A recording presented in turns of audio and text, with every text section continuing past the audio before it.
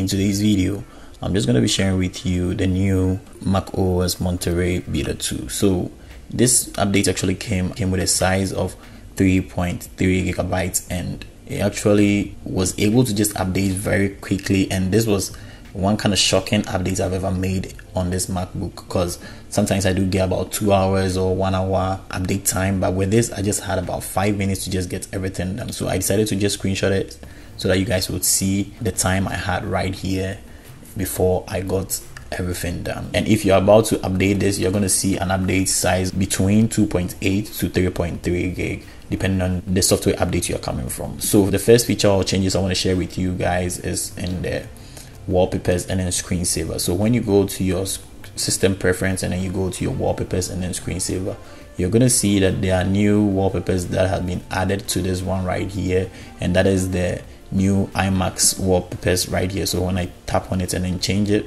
you're going to see that it's going to change in between the wallpapers that have been added. So it comes up from this side to this side, and that is basically very cool. That is one of the coolest wallpapers I was actually waiting for. So this is actually the wallpapers for the new iMacs. And also when you tap on screensaver, you're going to see we have the new hello right here, and it's basically very cool. You can now even preview it right here before you even want to just tap on it in order to just make it your screensaver you feel like you want. So this is it right here, and it changes as time goes on when you even try to put it on your MacBook. So these are the changes you're going to see when you go to wallpapers and then screensavers. So another thing which was sorted out here is restarts. Initially when you try restarting your machine, it was actually going to take time in order to restart it, but with this macOS Monterey Beta 2, it actually takes about 30 seconds in order to restart it. But initially it used to be around 1 to 2 minutes in order to just get everything restarted, but now the restart time has been able to be sorted and everything is very cool.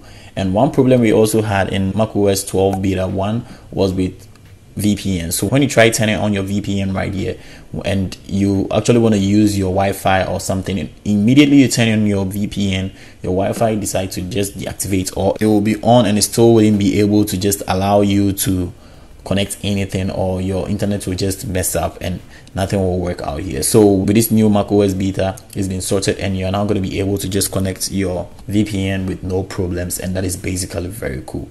Another thing I also like right here is the new FaceTime Share Play. So in beta 1, Share Play wasn't activated, but now it's been activated in beta 2. So what is Share Play? Share Play is actually trying to share your screen right here, or anything on your screen, or anything you decide to share. Probably maybe you're watching a movie and you want to watch with your friends on FaceTime, you can just do it. And then when you just go on FaceTime and you probably start your FaceTime call, you're going to be able to just tap on this side right here, this screen right here, and then when you tap on the screen, there's going to be pop-ups which is actually going to make you share your screen you have here with your friends, and it's basically going to make them see anything you are actually watching on your screens on their iPhones or MacBooks. And that is basically very cool. I think that is one of the features Apple has added, which is very cool. And in beta 1, this side wasn't really working, so you were not going to be able to even get to this side in order to just allow people to watch whatever you are doing on your screen. So you can see I've been able to just get to this side, but I don't have any person invited right here, so no one is watching whatever I'm doing right here. And I think